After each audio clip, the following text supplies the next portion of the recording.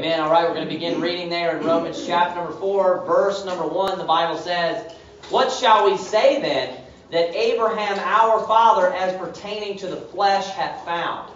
Now, first thing I would point out in this passage, very interesting, is who is he writing to? Is he writing to what we would refer to as physical Gentiles or physical Jews? It would be Gentiles, right? In Romans chapter number 4, verse number 1, notice what he says. What shall we say then that Abraham our father? We're speaking to, why? Because he just got done. Why would they understand that? Because he just got done explaining to them that you're a Jew. And those that are descendants of Abraham are Jews. So he refers to him as our father, your father and my father.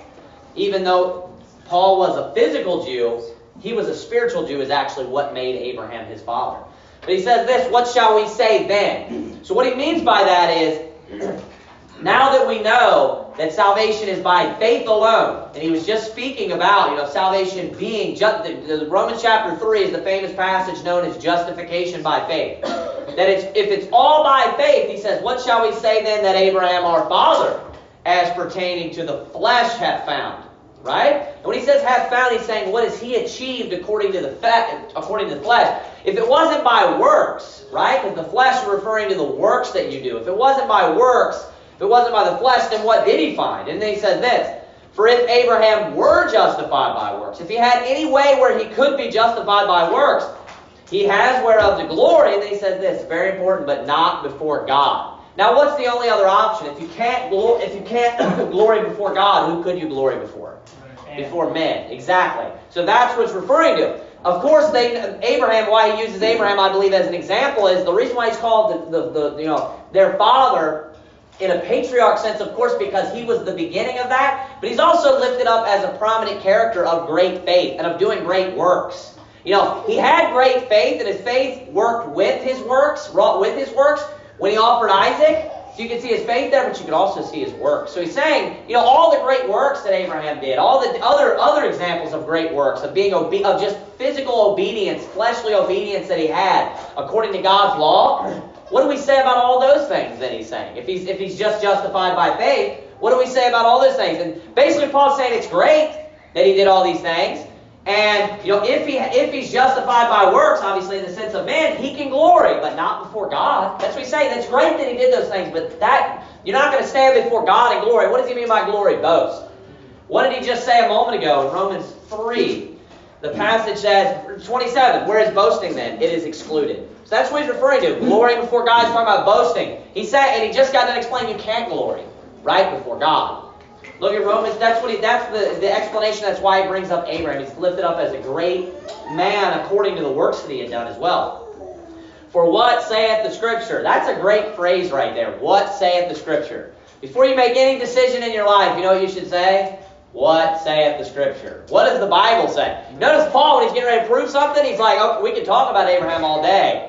But what saith the Scripture? Because that's where you're going to find your answer to the questions in life, to questions that, even if you have a question, you're studying the Bible, you don't go get a theological dictionary, you don't go and see what the church fathers said about it. You say, what does the Scripture say about the Scripture? That's exactly what he does right here. We're talking Scripture in Romans, and what's he do? He references another Scripture. Compare Scripture with Scripture. Comparing spiritual things with spiritual things. So he says, for what saith the Scripture? Abraham believed God, and it was, it was counted unto him for righteousness. Let's look that passage up. So go back to Genesis chapter number 15, where that's actually quoted. Genesis chapter number 15. Genesis chapter number 15. We'll begin reading verse number 1 once you're there. Genesis chapter number 15, verse number 1, it says this. After these things, the word of the Lord came unto Abram in a vision. And Abram is Abraham. His name has not yet been changed. God did that a lot of times in the Old Testament when he would deal with man. Once they were saved and once they started serving God, he would oftentimes give them a new name. He came to Abram in a vision, it says, and then saying, Fear not, Abram, I am thy shield and thy exceeding great reward. And Abram said, Lord God, what wilt thou give me? Seeing I go childless, and the steward of my house is this Eliezer of Damascus. And Abram said, Behold, to me thou hast given no seed, and lo, one born in my house is mine heir. And behold, the word of the Lord came unto him, saying, This shall not be thine heir, but he that shall come forth out of thine own bowels shall be thine heir. And he brought him forth abroad and said, Look now toward heaven, and tell the stars if thou be able to number them. And he said unto him, So shall thy seed be. His whole point is that they are innumerable. You can't number them. And he's saying your seed is going to be innumerable. That's the point of what he's saying. Tell me if you can number them. And what's the answer? God took you out and said, Count the stars for me. Okay. Not a chance. Right. The answer is they're innumerable. His seed is going to be innumerable. You are not going to be able to count it. He says, So shall thy seed be. And then he says, watch this. And he believed in the Lord, and he counted it to him for righteousness. This is a moment that we can see Abraham getting saved here, right? He believed the Lord, and he counted it for him for righteousness. I talked a little bit about on Sunday in the morning service in the eternal security message about how it's important to explain, because a lot of people, when you say believe in Jesus, what do they say? I believe in Jesus. I've always went to church, you know. I believe in Jesus. And what do they mean by that? They mean like they believe that Jesus is God, that he died, that he was buried, that he rose again. Well, let's look at an application here. Let's look at a scripture of when Abraham got saved. Is it just that he believes God's real right here? No, it's saying he trusts that what God said to him is true. He's saying he trusts God. He gave him, a part of the gospel message, what was revealed of the gospel message at that time, and he believed in that would be true and that would come to pass, right? So again, we can see that it's clearly referring to trust. Not just believing or observing a fact, just an intellectual assertion of, yeah, I think that's true in your mind, but choosing to put your trust in that and trusting that. Back to Romans chapter number 4. So it says, verse number 4, Now to him that worketh is the reward not reckoned of grace, but of debt. It's interesting that he uses the word reward here. It's almost like God knows you're going to look up Genesis 15, and what did it say in Genesis 15? God said, I'm your reward, right? But here it says, Now to him that worketh, saying like him that works, right, is the reward not reckoned of grace, but of debt. What does that mean, now to him that worketh?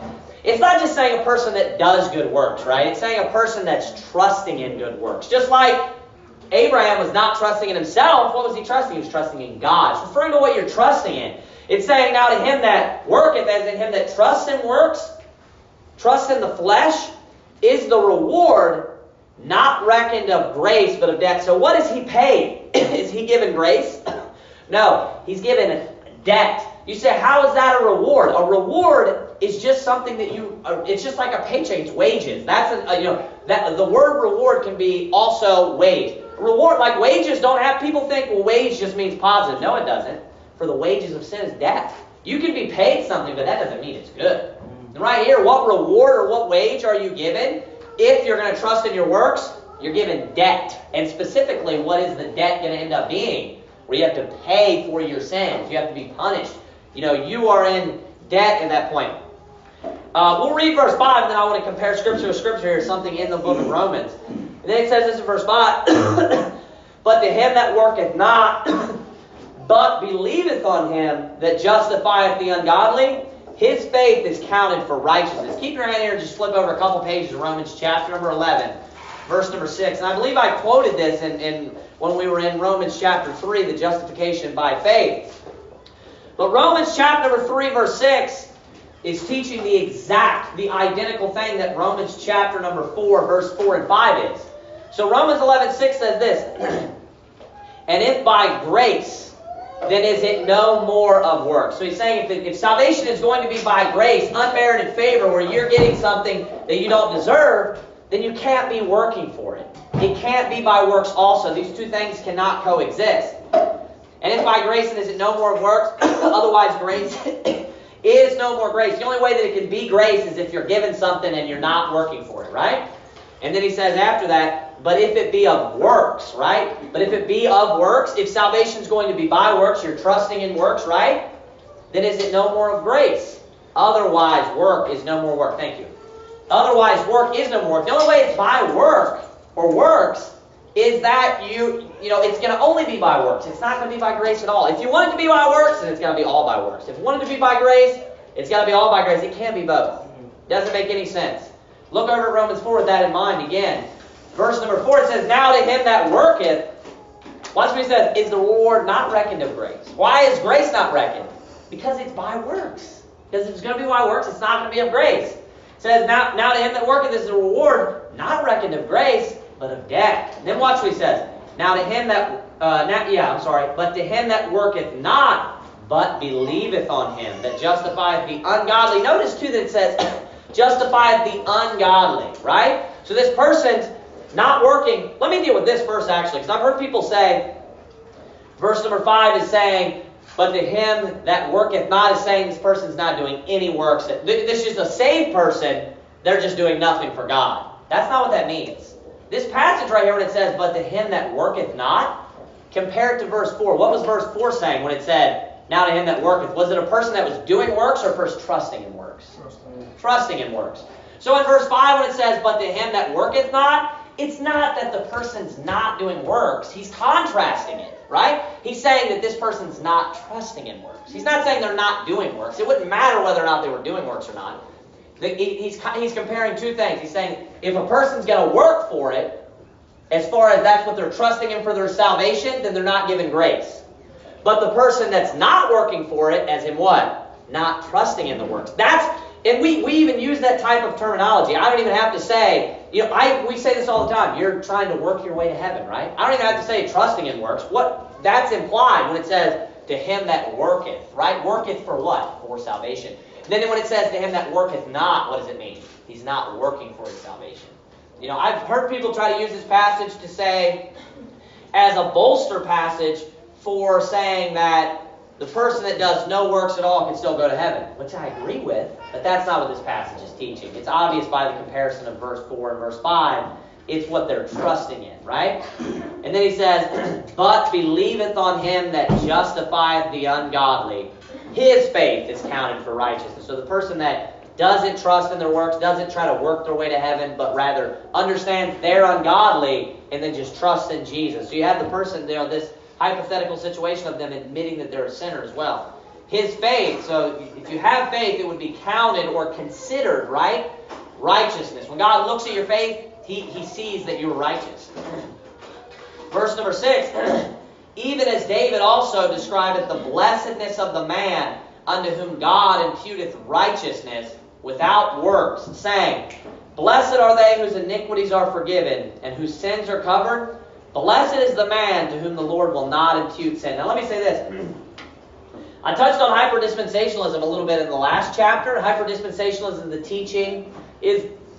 teaching where someone believes that people are saved differently in different dispensations. There are different periods of time where God deals with man differently is a basic definition of dispensationalism.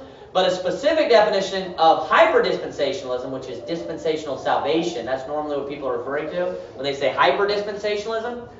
A specific definition of that would be where God has different covenants in which man is saved differently throughout these different periods of time. Romans chapter number 4 is like a nightmare for a hyperdispensationalist because he starts off in the very beginning talking about Abraham being saved, which is saved in the dispensation of the promise, a lot of them refer to, right? But then you know what he does? He goes from Abraham to David, which is a totally different dispensation. And notice how verse 6 starts out. Even as. What does that mean?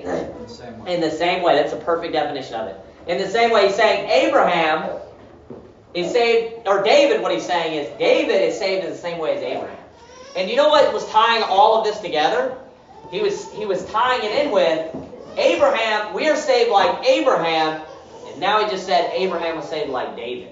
So it's like your dispensational, theology or system just totally fell apart.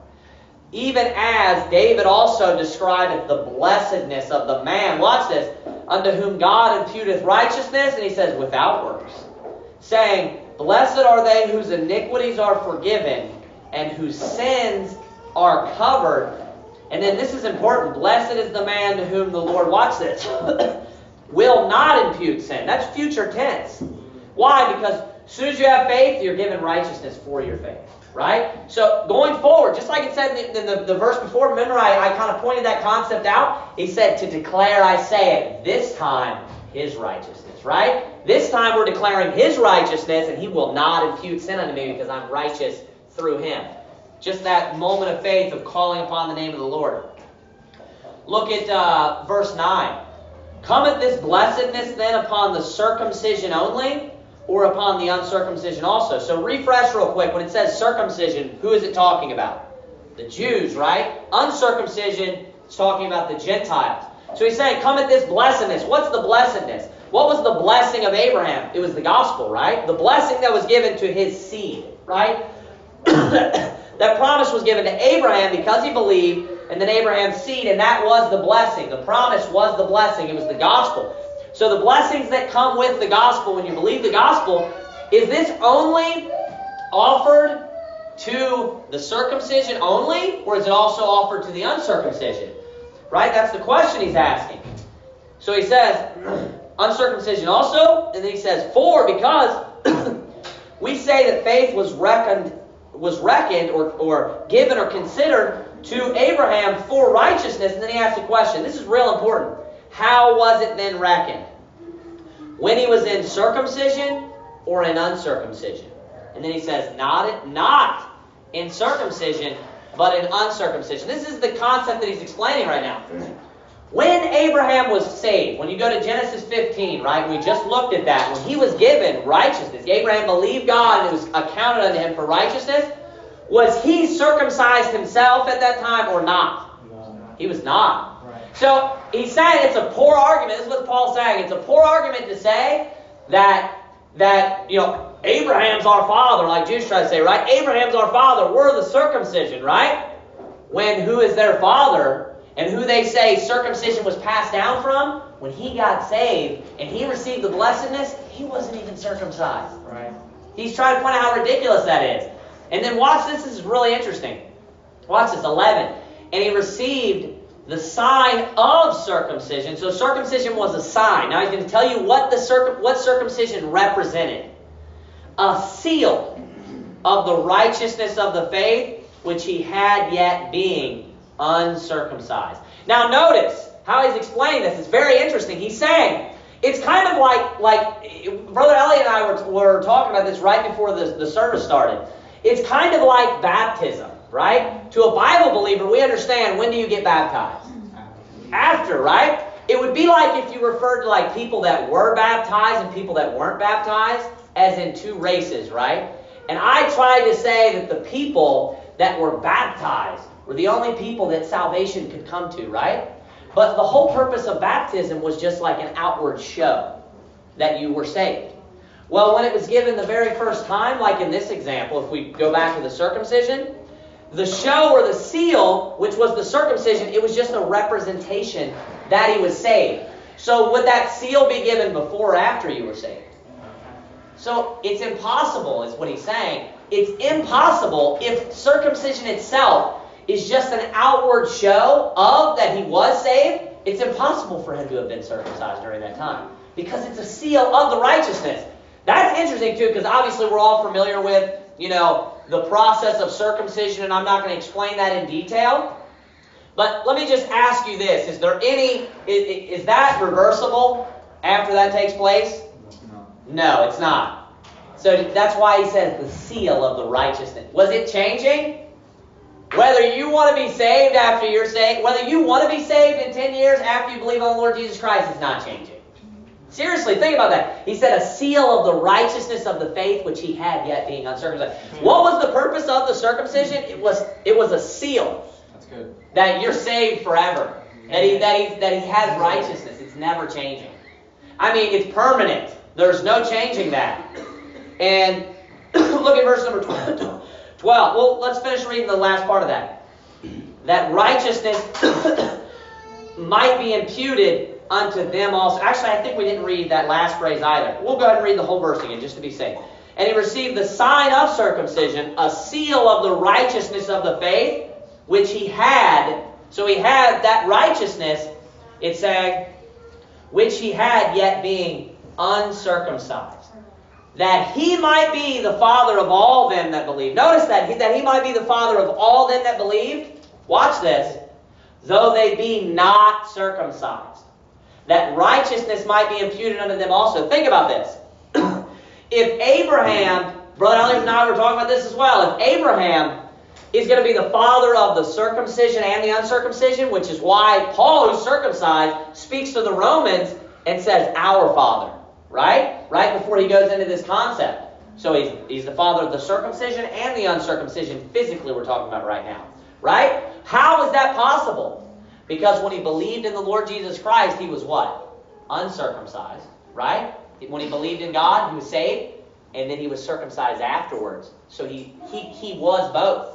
He was given the promise, and he was in circumcision when he was saved, and he was in uncircumcision when he was saved. Both. So he's able to relate to both, and therefore be the father of both. If he couldn't relate to being, let's say that, he never was circumcised. That's what he's explaining. That's the way in which he is the father of the circumcision and also the uncircumcision. Look at verse number 12. And the father of circumcision to them who are not of the circumcision only. Why? Because when he says the father of circumcision, because it's spiritual. To them who are not of the circumcision only, but, watch this, he explains it, but who also walk in the steps of that faith of our father Abraham, which he had being yet uncircumcised. So it even repeats it again. He had that faith, he had that righteousness, being yet uncircumcised. Verse 13.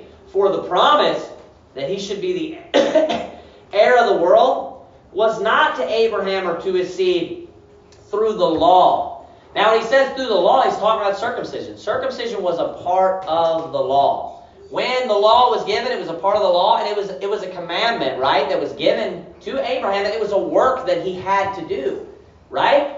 It's a part of the law, is a commandment that was given to him. So he's saying it wasn't through the law. The promise wasn't given. What identified someone as a Jew, oftentimes in the Old Testament, is what the same thing of what he keeps identifying them now as being circumcised. When it says they became Jews in Esther, what do you think they did?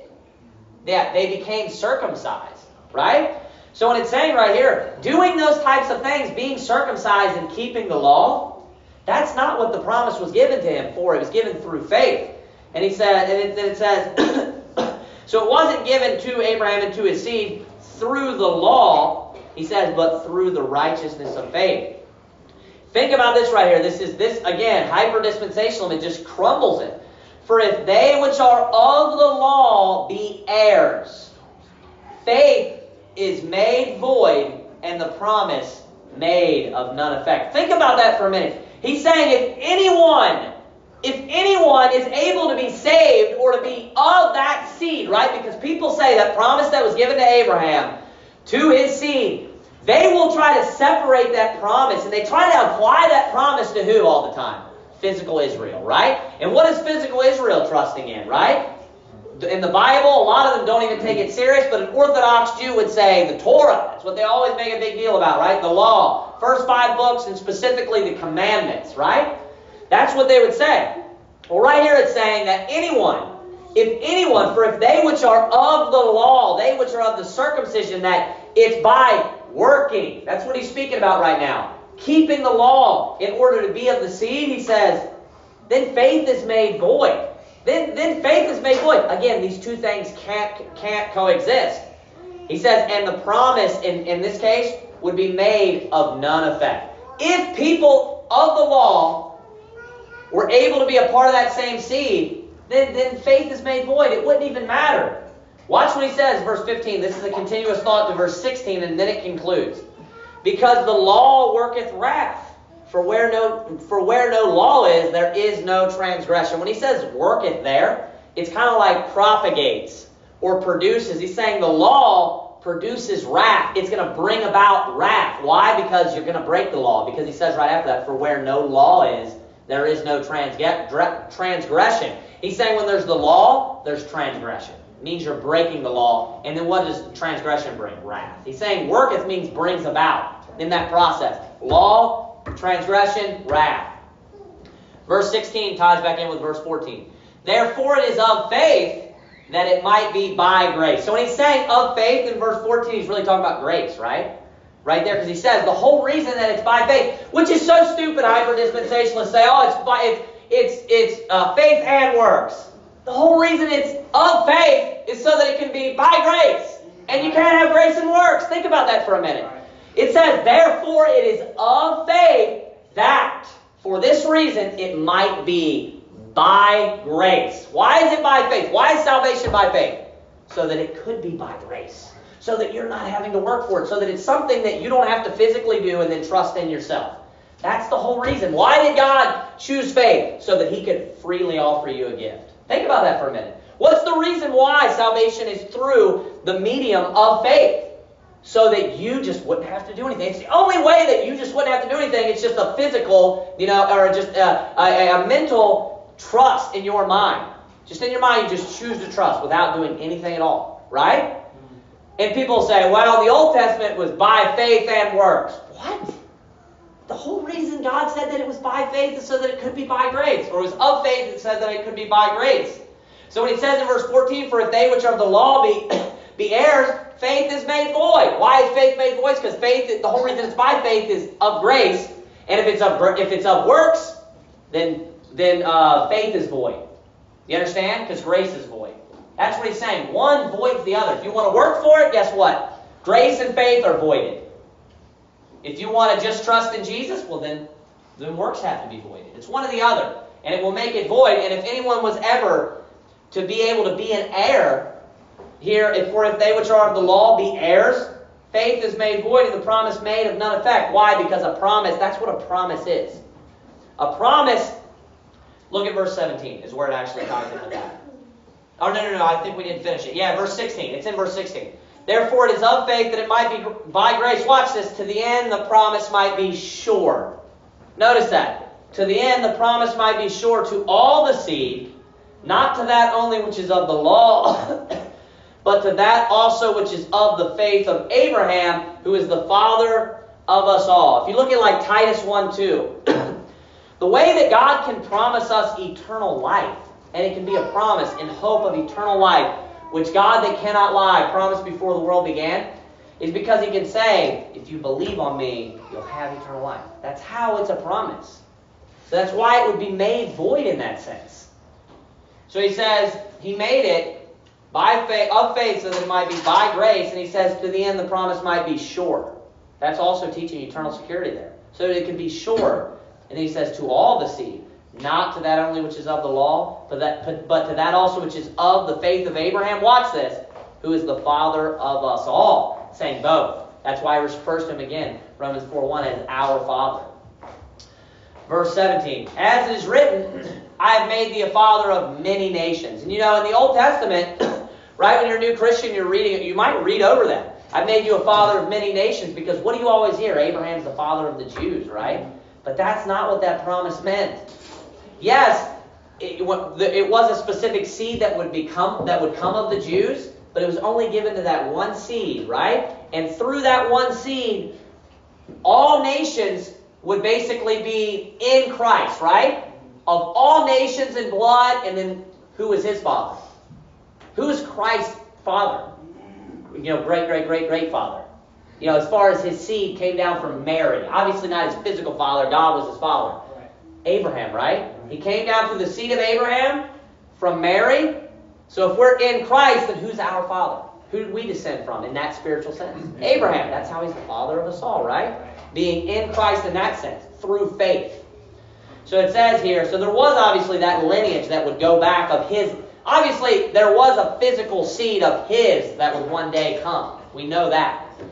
But then he says there, as it is written, I have made thee a father of many nations, before Him whom he believed. Talking about God. Anyway, he tells you, even God who quickeneth the dead, right? He raises the dead, and calleth those things which be not as though they were.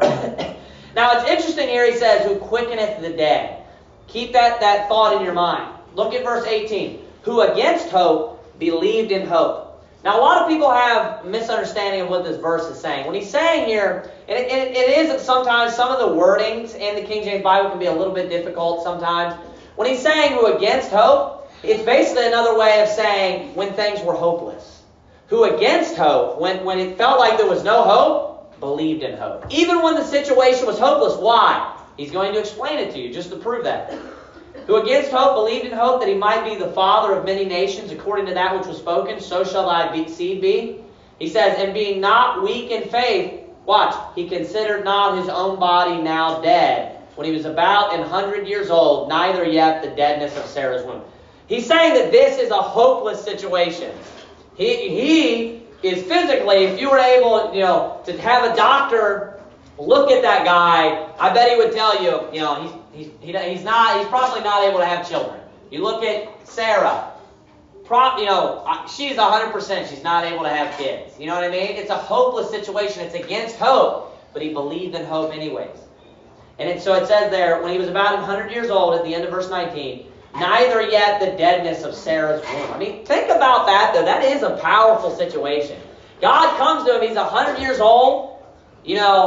I'm not real familiar with it, but I know there's something called menopause, and once that's over, I'm pretty sure you can't have kids, right? I'm sure Abraham was aware of that. So in his mind, he's like, we just can't have kids. God comes to him, he's like, you're going to have a child. I mean, and Abraham believed it. He knew, I'm going to have a child. I mean, think about that. That's to see someone else's faith in a situation where it looks physically impossible. The only person that could pull that off would be the person that created the world in the first place, right? The person that created that body. He can reverse, he can change anything that he wants, right? And he can quicken the dead. That's what that's referring to. I almost forgot to reference that. When it's talking about him that quickens the dead, he's referring to the fact, and I don't know if anyone's ever thought of this, but Sarah and Abraham is a perfect picture of Mary. Sarah is not physically able to have children, right? Was it physically possible for Mary to have a child when she did? She was a virgin. She was capable, obviously, because she had other kids. But the conception that took place was impossible, right? She was a virgin. And then what happened with Sarah? She had a child. And what was that child? It was Isaac, who is representative of who? Christ. Mary, what? Brought forth Christ. That seed. That is a picture of everything. You say, everything? Everything in the Bible is a picture of Jesus. Everything in the Bible is. It's amazing. When you just keep studying the Bible, everything in the Bible points you to Jesus. Look at the next passage. So it says in verse 20, he staggered not at the promise of God through unbelief, but was strong in faith, giving glory to God. It's interesting that it says that right there, giving glory to God. Verse number 20, because verse number 1 was the passage that says, he hath whereof to glory, but not before God. So did he glory about his own works before God? He didn't, but what did he glory about? Right? He gloried about what God was able to do. Right? He had faith in what God was able to do, and he would glory through God, because God was going to bring about this miracle. But he didn't glory in something he did himself. Right? So you can see those two comparisons. When it tells you that he didn't, and then you see what he did do, they line up perfectly. He says, he staggered not at the promise of God through unbelief, but was strong in faith, giving glory to God. I read that because I wanted to read it in context with verse 21 right here. Watch this. And being fully persuaded that when he had promised, he was able also to perform, and therefore it was imputed to him for righteousness. Now, a lot of people will look at this passage and they will say, well, you know what he did? He did actually stagger at the promise. You're right, later on. But when he gave him that promise, then the Bible tells you he was fully persuaded at that moment. Fully persuaded. You know why? Because salvation is not this continual, you got to keep the faith. That's supposedly Free Will Baptist. They supposedly say, and that's not true, but they say, we don't believe that salvation is by works at all, but we do believe that you can lose your salvation because if you stop having faith, you lose your salvation because we're saved by faith. And that's not true. Amen. Because when I was young, about 6-7 years ago probably, much younger in the ministry, a guy invited me to a church. I went to every Sunday after church. My dad still carries on this same ministry now because I gave it to him when I left last time. I would go to a nursing home. There's a guy that would come there, and he would come and preach there too. And he's like, hey man, come, you're a good preacher. Come preach at my church tonight. I'm like, cool, man. I show up, there's like 7 people there. I didn't know how many people were going to be there. But it was a Free Will Baptist church. And I preached a message I preached anyway, but let me preach, who cares, right? I would go, a real funny part of that too. It was live on like this. Did I tell you about this or something? It was live on like the local TV thing right around that area. I don't know what the channel is, but it's like, the state stuff in that area, the government channels. And he's like, preach 20 minutes. Well, I wasn't watching the clock. And I don't know how long he was doing this, but I looked up and he was like, cut it off. I don't know how far I was over. I wasn't paying attention to the time at all. But he got up afterwards, and I knew what Free Will Baptists believe. He got up afterwards and he talked about, because I talked about eternal security. And he got up after me and talked about losing your salvation. And what do you think he said? If you stop believing, what do you think he said? You can't just believe in Jesus and live however you want.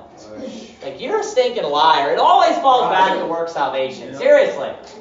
Always falls back to work salvation. If you're saved, you're saved, and you understand the gospel, and you know that it's by faith. This is my point. That's what this passage proves. Because he did stagger. He did stagger, right? Why did he has another son whose name was what? Ishmael. And why? Because he staggered. Right? His wife told him, I'm not having a child. God's obviously not going to do it. We got to have a child, right? Have one through my servant Hagar. And he went and did it. So you telling me he wasn't staggering? He did stagger later on, but guess what? At that moment, he was fully persuaded. Amen. If we believe not, yet he abideth faithful. He cannot deny himself. If you put your faith in Jesus, it doesn't matter. You can stagger later. You shouldn't. You should keep all the commandments. But if you don't, it doesn't matter. You're saved, you're sealed. You have the seal of the righteousness of the faith, right? Which you had yet being uncircumcised, and that's irreversible. Right. If you think about that, there's nothing changing that. Abraham already had that. Think about that. He just got done explaining that in this context. That seal was to show him you're sealed. That seal was to show him you're saved. And it's never changing. So even when he staggered, guess what? Did the seal go away? No. Never going away. So guess what? You're still righteous. Still righteous. It doesn't matter. He staggered later, but at the moment when he came to him, he considered not his own body dead, right? Neither yet the deadness of Sarah's womb, right? It says in verse 22, and therefore it was imputed to him for righteousness. So for that reason, at the moment he came to, because when did he receive righteousness? Further proof of that. When did he receive the righteousness? Genesis 15, right when he came to him, not later. It says, and therefore, because he was fully persuaded, when? In Genesis 15. Therefore, it was imputed to him for righteousness. He was saved and sealed right then. That was just a visual of the seal. It was a physical, manifestation of the seal, which he already had, yet being uncircumcised. Right? And then it says this, now it was not written for his sake alone. So these things just weren't written for him, just so that he could learn from it, that it was imputed to him, but for us also, to whom it shall be imputed, if we believe on him, watch this, that raised up Jesus our Lord from the dead. Notice the pattern where he's talking about quickening the dead, and then her womb being dead. So what's he tying in? Talking about how Isaac was able to come out of a situation, right? And then he even ties it in with Jesus being given life, even in the resurrection. If we believe on him that raised up Jesus our Lord from the dead. So he parallels those two things, right? And then he says, who was delivered for our offenses, our sins. An offense is like a sin or a transgression. When we offended God and was raised again, watch, for our justification. So these things weren't only written to Abraham, because it's the same gospel for Abraham as it is for me. Amen. It's the same gospel for Abraham as it was for David. It's the same gospel for David as it is for me, as it is for Abraham. You can web that to every person that's ever lived. Jew, that's why it's important to understand. Jew is physical Jew, and then Gentile is every person outside of that. So guess what? To all. Every single person, period. Amen. Salvation's the same for everybody. There's one gospel. It's never changed. In Romans 4, if you bump into a hyper-dispensationalist, this is the best place to take them. Romans chapter 4 just demolishes. I was telling Brother Elliot this too. Before this, we talk a lot. That's why I keep referencing. I was telling Brother Elliot this too. What's interesting is, think about this. Do you think that Paul was dealing with he wasn't trying to prove hyper-dispensationalism wrong in this passage, right? That's not what he's dealing with. He's just trying to prove that salvation's by faith, right? He doesn't even have to worry about people trying to say to him, well, that's a different dispensation. He just quotes a scripture from the Old Testament just to prove that salvation's by faith. Just in general. No one just, you have to be taught that by man, is my point. You have to already think salvation is different in the Old Testament. He's just like, oh, you want to prove that salvation is by faith? Abraham believed God, it was counted on him for righteousness. You understand what I'm saying? Yeah. He's like, you want me to prove to you that salvation is by faith? Even as David also described the blessedness of the man unto whom God imputeth righteousness without works, saying, blessed is the man to whom the Lord will not impute sin. I think I missed the part there, but yeah. He doesn't have to, because hyper-dispensationalism is man-made. Right. That's why. And you have to already have that preconceived idea when you go to read the Bible. I like how Paul teaches them something and then he keeps those things along. He defines circumcision and uncircumcision, right? He talks about how the wrath of God, how we're all sinners, and he references being ungodly, right? He teaches them something and then he builds upon it. He doesn't just like baby them. He teaches them, now you know that you're the real circumcision? Well, our father Abraham. You get what I'm saying? And he doesn't explain it when he says it. So he teaches them all these different foundational things, and then he just keeps, feeding it to them as it's going. He keeps adding to it, is what I'm saying. He'll tell them one time, and then he'll reference that same thing, or even use that same language repeatedly. You know why? Because God expects you to grow. That's why. He doesn't expect to have to keep telling you the same things over and over again. He wants you to want to learn. He wants you to have a mind where you're listening, you're paying attention, you're wanting to learn the Bible, and you're growing. You're not saying with the basic principles, right? It talks about in Hebrews 6. We're learning and we're growing. Let's bow our heads and have a word of prayer. Heavenly Father God, we thank you for this day, dear Lord. We thank you how clear your word is. We thank you that we have that you gave us the great example of Abraham, dear Lord God, and that even though we are, Gentiles, dear God, that you have allowed us, dear Lord, to have that same blessedness. Dear Heavenly Father, we ask you that you be with us and just bless this church. Continue to bless this church. Help us to get the work done this week that we need to, dear Lord God, and just keep us safe. Bless all of our families. In Jesus Christ's name, amen. Amen.